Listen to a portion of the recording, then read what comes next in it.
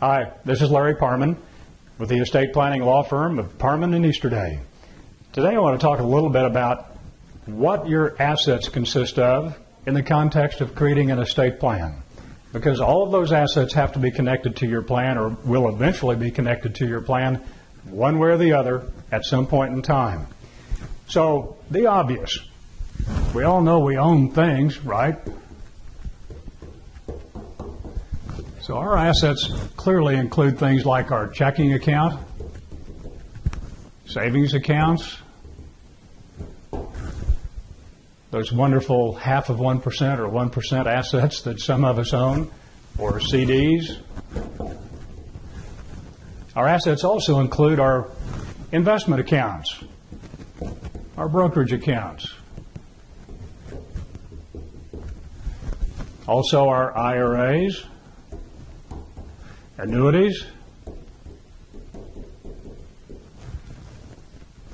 farmland, and the equipment that goes with that, and the crops that go with that, the livestock that goes with that.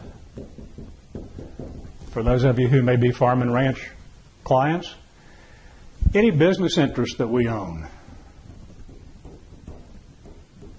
And we might own that in sole proprietorship. We might own it ourselves without any incorporation. We might own it as a partnership. It might be incorporated with another partner or not. It could be in an LLC or perhaps just a regular S Corp. And then in some parts of the country, we have mineral interests. And so the point is, we add up all these assets.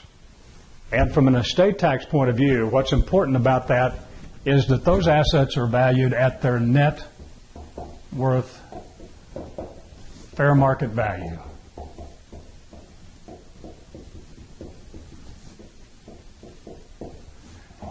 That's for purposes of determining whether or not we owe estate tax.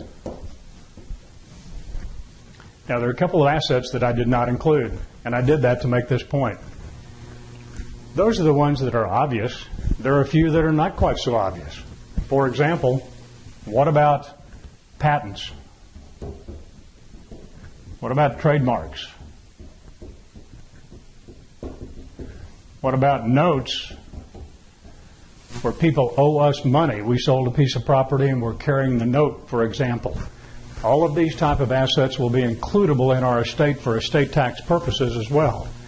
So we go through and we tally all that up and we come to a number, and if that number exceeds the current estate tax exemption, then we may have an estate tax problem. If we're under that exemption amount, then we should not have an estate tax problem.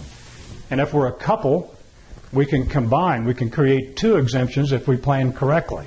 You want to be sure not to inadvertently lose one, but we'll talk about that in another session. But here's the wild card in determining what we owe, or what we own rather, for estate tax purposes. And that's the whole issue of life insurance.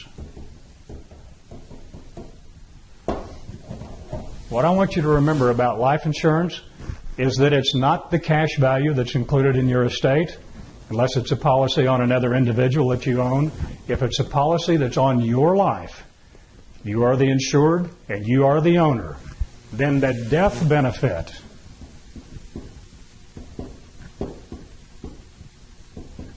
of that policy will be includable in your estate for estate tax purposes.